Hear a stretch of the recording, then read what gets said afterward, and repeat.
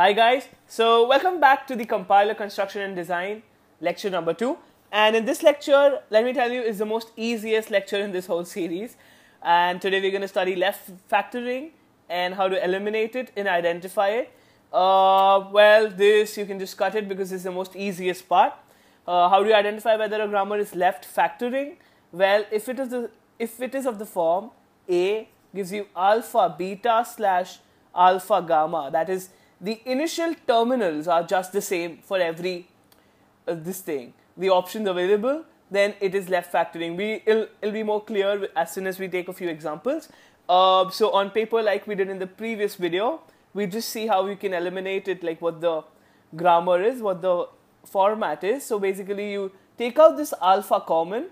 So I take out this alpha common and you write a dash, you add this new variable a dash, and for a dash you define a dash is whatever the part which is left after taking out alpha common, that is beta and gamma, is your a dash. So this is a very easy rule, guys, and we're going to see how you can do it with just one example would be enough to clear this, because this is the most easiest part. So let's just dive into the example.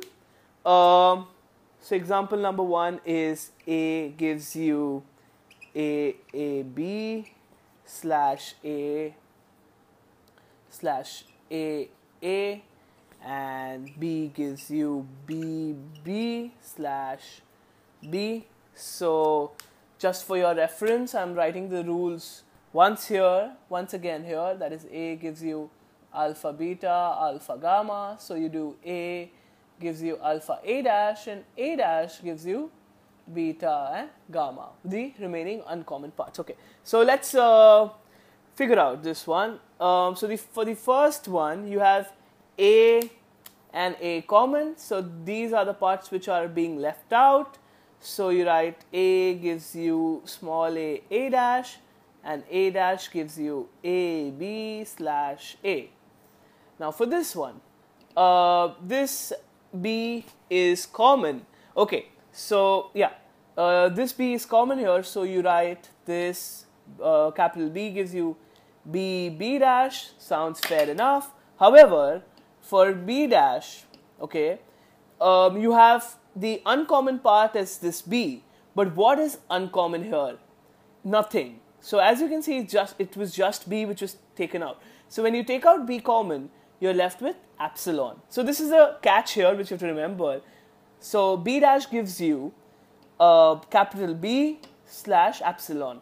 So basically the only takeaway from this is that whenever, suppose if I have, let's say in this example itself, if I had A giving me B A slash A, okay. So in this, I would take out this A common from everywhere. The uncommon part would be AB here. It will be capital A here. But what about here?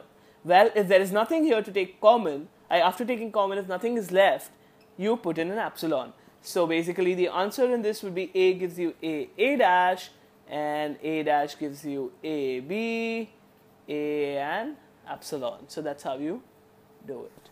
Pretty easy stuff, guys. And now when we move in the next lecture, we're going to do some pretty not hard stuff, but it'll be more interesting and it gets better as we go on and on. So in the next video lecture, I'm going to be covering the recursive decent parser. So see you guys next time. Do comment, do subscribe, and thank you for watching.